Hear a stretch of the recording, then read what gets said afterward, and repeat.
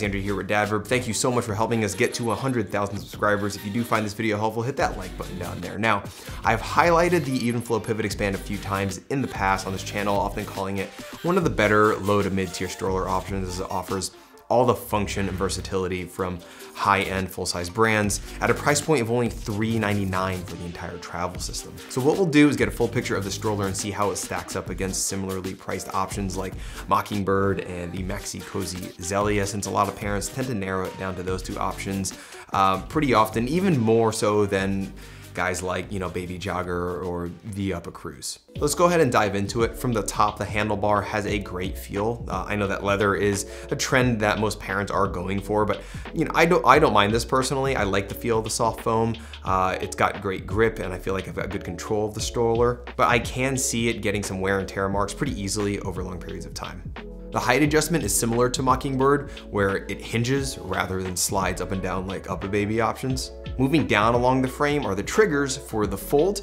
Now, before it folds down, I've learned that you should adjust the handle so that it goes all the way up so that it can self-stand when folded. The fold is pretty smooth though. It's not the most compact, but it's serviceable. It can still squeeze into the trunk of any compact car just fine. The crossbar of the seat does need to be removed though. Now, personally, I don't like that you have to make any sort of like adjustment before it goes into the trunk. So I wish that you could just go straight into the trunk with it. Because you have to take that crossbar off, it is a bit of an inconvenience in my opinion, unless it is being loaded into like a larger SUV or a van. That's not really an issue.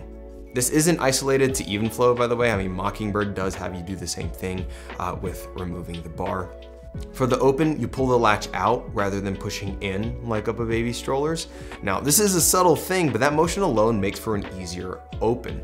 With the Vista, I always feel like I have to lay the stroller down and then press the lever to get it open. With the XPAND, it's a tiny bit easier to get it set up just because of that subtle way that the lever unlocks. The thing with many other brands though is that at least one of those functions, whether it's the handlebar adjustment or the fold, a lot of them can be done with one hand. With the XPAND, you have to use both hands for both functions, so not as convenient there. Gotta ding it a little bit.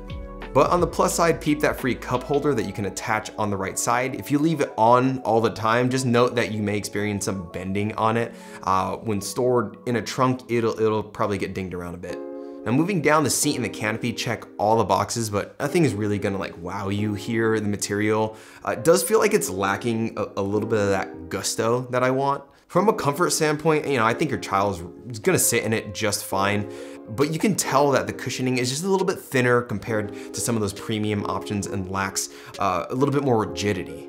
It's got a basic 3-point harness that's easy to adjust, so no issues there. And it's got that padded crossbar, which unfortunately does have to either be completely on or off altogether. You can't just like leave it hanging half off, making that a little bit more of an inconvenience, whereas Mockingbird lets you do that. The footrest at the bottom can be adjusted similarly to the handle, but for me, the buttons do stick a little bit. Once I get the buttons pressed down, it often feels like, I want like a third hand to move the footrest. Sometimes I'll just use my head.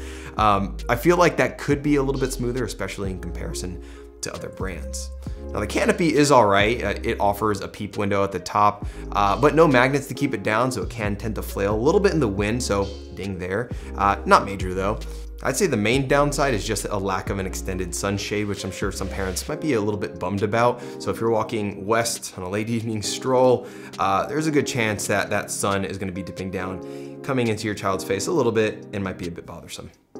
So up to this point, the stroller seems like a pretty simple, budget-friendly option that's, not outstanding, but still a very serviceable pick that many families are gonna get great use out of. But where it shines is its ability to expand to a double without the use of adapters. Versatility, that is what parents are gonna love here. To get it into a double, you start by popping off the seat and sliding the adapters up the frame.